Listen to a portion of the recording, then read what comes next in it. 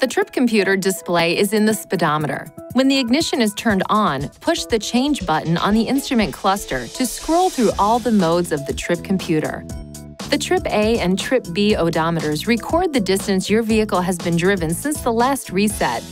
Your odometers can record and display the distance driven on two separate trips by selecting Trip A or Trip B.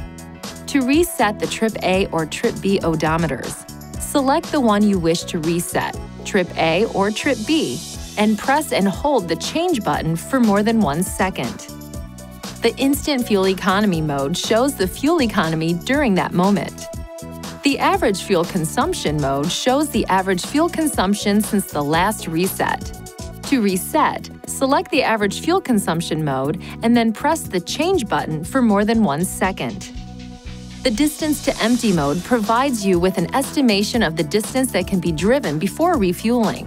Distance to empty is constantly being calculated, based on the amount of fuel in the fuel tank and the actual fuel consumption. When the fuel level is low, the distance to empty is automatically selected and blinks to get the driver's attention.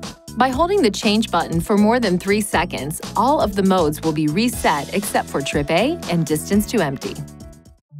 Please see your owner's manual for important safety information, system limitations, and additional operating and feature information.